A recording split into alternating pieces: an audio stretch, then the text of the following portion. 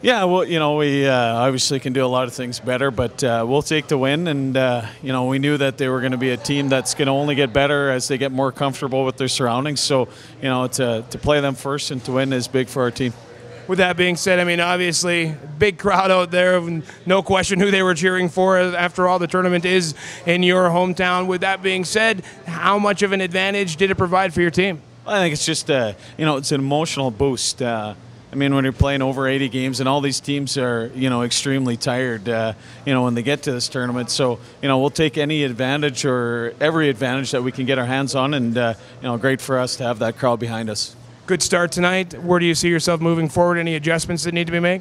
Yeah, we're obviously going to make adjustments. We're going to play a different team tomorrow, and it's, in our mind, it's a must-win again. So, we'll just take care of little things. I thought maybe we relaxed on in the third period, which we need to correct.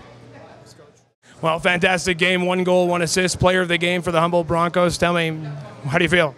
I feel good. I think we got a little confidence after that first win to get rolling. But, I mean, our goalie played unreal. I think he deserved that player of the game tonight. Well, with that being said, we mentioned it was awarded to you.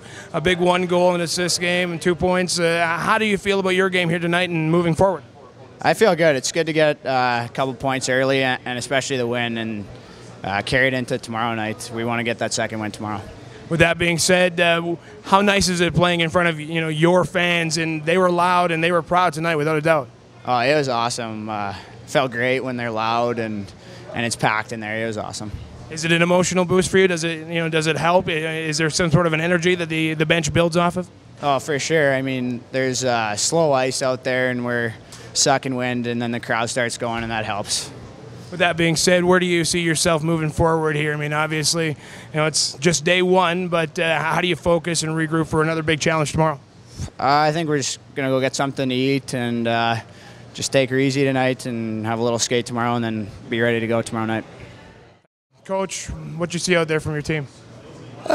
We faced a very good hockey team in the Humboldt Broncos. They're at home, and I was happy for our game as it went on. I thought we got better and better as the game went on, and we were only outshot by 2, and I think they had 4 more power play opportunities than us. But give them credit; they capitalized on their chances, and we didn't. And to win hockey games, you got to score goals.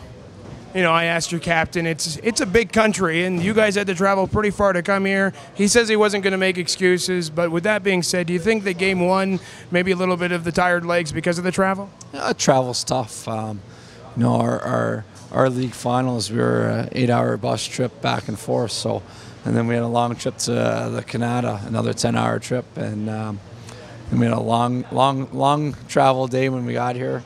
Our guys were up at 5 in the morning, jumped on the bus for 6 o'clock. So it was a long day. Is that why we lost? No. But are we going to get better as the tournament goes on? I think so. The more we get adjusted here, I think you'll see a better team than you saw tonight. What are some of the adjustments that you're looking to make moving forward, or are there anything in specifics? We just got to get our legs going a little bit more. Our legs weren't just going as fast as we normally do, and that's what we got to, that's the adjustment we got to make for the next game. I know we're going to face another good hockey team, so we got to get our legs moving. We knew coming into game 1 that, Humboldt was going to be a real tough team. This is their home rink, right? They've been playing in here all year, and, we're just starting to get adjusted now. It was, our last 2 periods, we fought hard. We dumped pucks in, we had our legs moving, and, we're getting adjusted right now, and I think it's a good way to start the tournament, playing against the host team. We know what we're in for, and we know the next game that we're going to be ready. We're going to come out strong. In terms of excuses, you guys aren't going to make any. But I mean, this is a long way to travel for you guys. Do you think that has anything to do with it?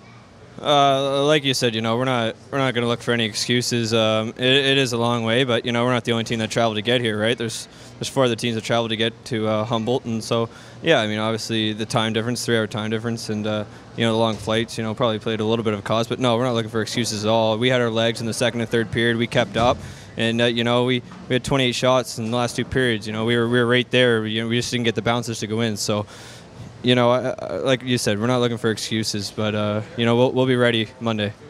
With that said, again, captain of the team, what do you say to your guys moving forward? Just game 1, certainly a lot more hockey to be played. Like you said, our goal is to make it in the semifinals. When you make it in the semifinals, anything can happen. So, we'll do what it takes to get to the semifinals and go from there. We really, really got to stay relaxed. Stick with our game plan and come out strong Monday. There's a lot of tournament left. Today's day one, and there's a long way to go. Thank you.